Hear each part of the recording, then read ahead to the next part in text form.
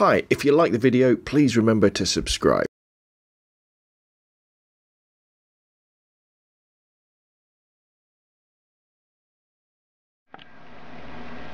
Hi, it's Rob from desireUser.blogspot.com with a quick look at mobile blogging on the HTC Desire Google Android smartphone. Now, one of the main reasons why I got my HTC Desire was so that I could access the internet and do mobile and be able to write blog posts sort of on the move, or basically away from my desktop PC. So let's have a quick look at the ways we can do it. Now, obviously, what you could do is you could go onto the internet.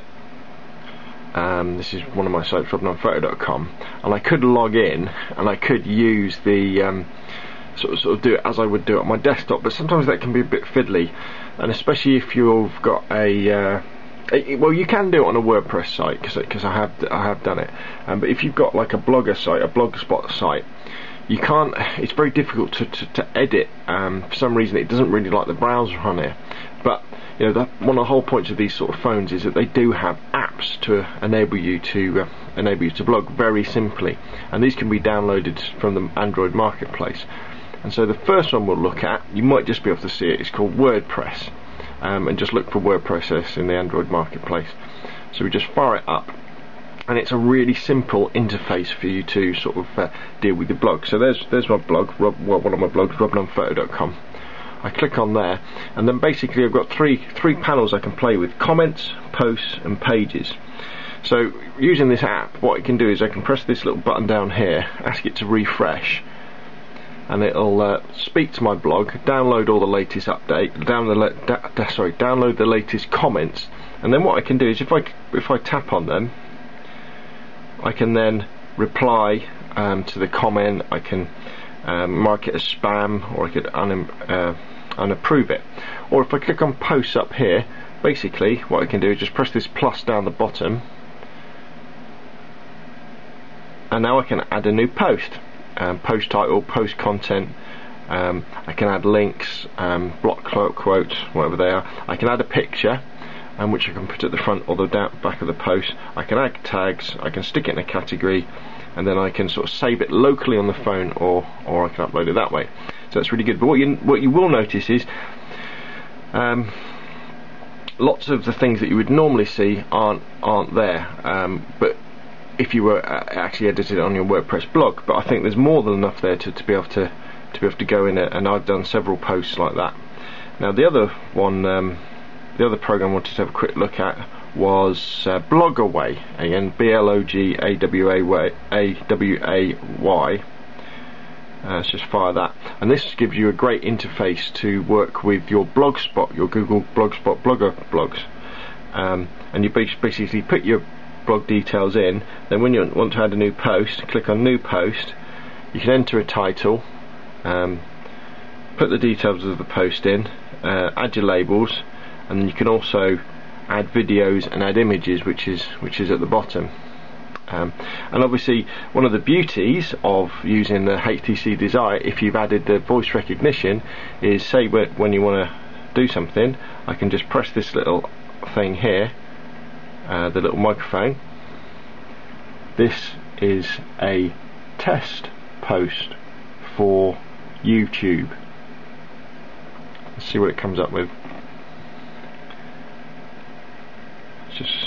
This is a test pass for YouTube. Didn't quite get it right, but you know, close enough. So for simple things you can talk to them. So there you can see there's sort of two applications, WordPress and Blogaway, for interfacing with your WordPress and your Blogspot blogs. However, remember, you don't necessarily have to use them, because lots of the other parts of the phone will talk to your blog anyway, and interface with those particular programs. So let's have a quick look. So for example, if I'm looking at my photos, let's have a look, and I think, oh yeah, that's a really nice photo, that. Not that it is, but I can go menu, share, and then what you'll notice when the share screen comes up, Blogaway is there at the top, and WordPress is there at the bottom. So if I then say, okay, Blogaway, that then fires up Blogaway, and you might not be able to see it, but it's already inserted that picture into the post. So I can then write my post and it sticks it on. Similarly, I can go menu, share, and I can go WordPress, and that will then open up WordPress, and it will have already added that picture into the post for me. So it's really nice, really nice and easy that way. And you could do videos as well. Now the other thing obviously is that you probably don't want to hold your videos locally on your WordPress or your Blogger site, because they take up loads of memory. You're probably going to host them on YouTube. And so if you're using the YouTube application, say up here, let's just fire it up. There we go. And what you do is you press menu and you go to my account. I'm already in it, but what I can do is just go back. So these are all my videos on YouTube, so I could pick one like this one. Oh, sorry. You press the little eye icon next to the video, and then you see it says just about here, it says share. Press share, and then for videos from the YouTube app, I can actually then share it on WordPress. So I press that, and it automatically creates a post where it's put the embedded text at the top of the post, the embedded HTML, so I can then have that on. Now you do have to be careful, because it does, you sort of limit it, it automatically puts them at 480 by 385, so you've got to make sure that your blog is wide enough for that. But you can easily go in and make that narrower so it would actually fit. Now at the moment you can't share to Blogaway from the YouTube app, but I'm going to send an email to the developer to see if he can sort that out. So as you can see, it's actually incredibly easy to blog from your HTC Desire mobile phone to WordPress or Blogger sites. We've probably let me just have a quick look at Peep as well. So Peep, I don't know if I've looked at this in the video already. That's the Twitter client, and that makes it incredibly easy to do stuff as well. So again, say you were looking at, I say I've just taken this picture. I can say menu, share, and what I could then do is select Peep, and that will then hopefully upload the photo to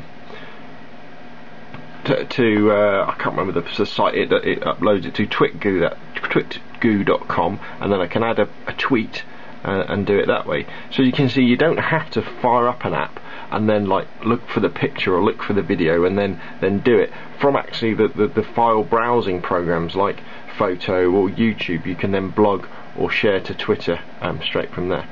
Okay, so hopefully that's given you a good idea about mobile blogging on the HTC Desire Android smartphone. I'm Rob from desireuser.blogspot.com. Thanks for watching.